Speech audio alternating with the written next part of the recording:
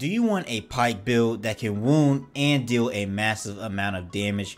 Well, you came to the right video. This build, this Malkarion Pike is going to zip right to behemoths. You're going to slay really fast and you're going to be wounding really easily. So let's go ahead and let's go over this build and let's see how good this build can really get. We have a Malkarion Shock Pike here, and this Pike build is insane. Even at level 9, you can still take on 10 through 50. Terra Escalation, Shock Escalation, doesn't matter. Frost Escalation, doesn't matter. You can take on 10 through 50, of course 1 through 13 if you want. And Hunting Grounds. So it's really strong. You see as these cells, you have Catalyst, Cunning, Galvanize, Overpower, Predator, Pulse. These cells are going to push you through and you're going to slay and destroy even at a lower level. And you're going to be popping these tonics, but you don't have to. Of course, with Catalyst, 60% tonic effectiveness and duration.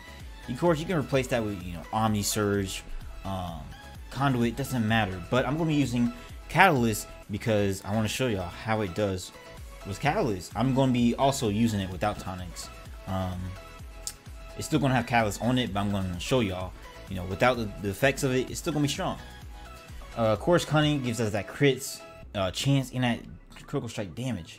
Galvanize, we're going to have Strike Zeal, or not Strike Zeal, but Skarn's Defiance. So we help with that shield. That way Galvanize can, boost up that 1% bonus critical strike chance every 50 shield, and we get that strike damage. More crits, more damage, amazing slays. Overpower, we're going to be staggering behemoths, part breaks, or interrupts. And yeah, so 40% damage for staggered behemoths. And this repeater is, or not repeat, this Pike build is going to be a damage based build, but you can wound. So my main focus is, of course, damage slaying, but wounds is going to be so easy because you're already doing a lot of damage, and especially with Catalyst, if you pop the tonic for the wounds, you're going to be doing a lot of damage, a lot of wounds. We're going to have Predator as well. We do not want to get hit, so we get that 35% damage bonus, and this really going to help you if you're doing 10 through 50, and if you're at level 20 heroic escalation, you don't want to get hit. It's going to be very risky in heroic escalation because if you do get hit, you're probably going to get one-shotted depending on which how many cell you have. I'm going to use Tempest so get those part breaks when you use a special real easy and at passive attack speed. But Pulse, every 5th hit is a guaranteed critical strike, and we get extra strike damage as well. I'm telling you, the crits, they're important. We're going to have Catalyst, Galvanize on this. Savage Wellspring, so we get that chance as well for our crits, 30%. Executor Spearhead, so we get that extra damage when we do wound, stacks 5 times. And of course, you have Sovereign's Bond here, so we get that Pulse.